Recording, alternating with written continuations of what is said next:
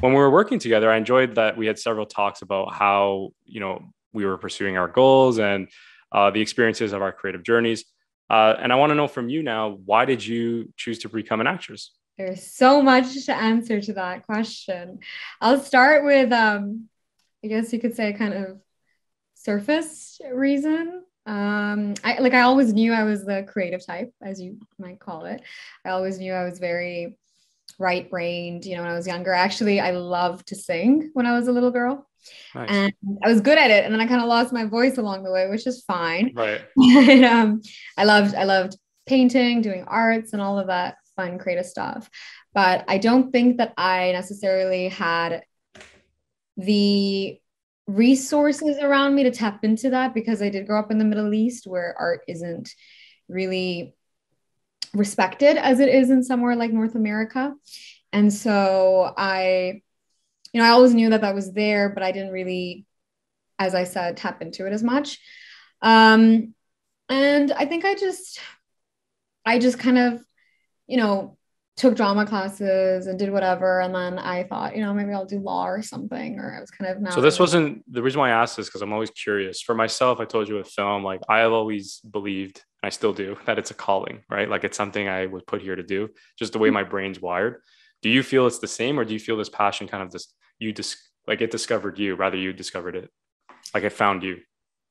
I kind of like both. So what I was saying, what I was getting into was that, right. Then I was, sidetracked, thought, oh, maybe I'll do law or something. And then, law. And then I was in high school, and I was talking to a friend on the phone, not even like a really close friend, but just a friend. And somehow acting came up. I was about 14 years old. This is a period now when we're deciding what you want to pursue for the rest of your life. Right. And so I was like, I don't know how acting came up. It just came up. And I remember I had to hang up the phone. And this is the only time something like this has ever happened in my life. God. But I had an epiphany. And I don't think I've ever had an epiphany. Mm-hmm. And I was like, oh my God, like it felt like a positive panic attack, like a good, I was hyperventilating. I was like, oh my gosh, this is what I have to do. I have to be an actor. And it seems so random and sudden, because like I said, when I was like 4 to like 9, like I was into the, creative arts and whatever that meant. I played the piano, like I sang, like all this, but I didn't really think you could make a career out of it. Yeah. And when I was on the phone, I was like, oh, I have to do this. And then, obviously there was trial and error, but here I am now. So that's what matters. And then the kind of, I guess you could say, unsurfaced reason is that I spent a lot of time as a child kind of like alone, and I was very introverted, and I would often watch films, and that's how I kind of connect to the world. It would just be like I was obsessed with them. I was never much of a reader, which is funny because I am now, but I was obsessed with movies and just like all sorts of movies. And I remember watching it and kind of feeling like, wow, this exists, and I was cooped up in this apartment and in a completely different world from this world, where art is like hugely appreciated, which is what I love about Canada or North America.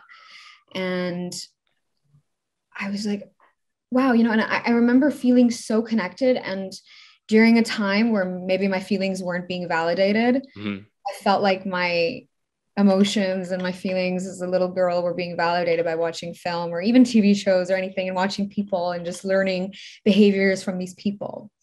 And so I think that those two reasons kind of enmeshed the epiphany that came out of nowhere, which, it's instinct, and you have to follow instinct. When instinct is that pure, you have to follow it. So yeah, it's kind of in the sense that like it found me. Right.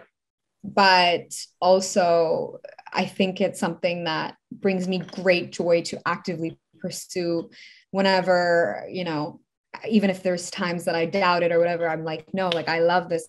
It's the art for me. It's the fact that there might be a little girl out there like little Imaan who I can connect to, whose feelings I can validate the way I needed my feelings to be validated.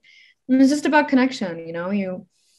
I want someone to watch something I'm in, even Lady of the Night, and be like, wow, I can kind of relate to that, or, right.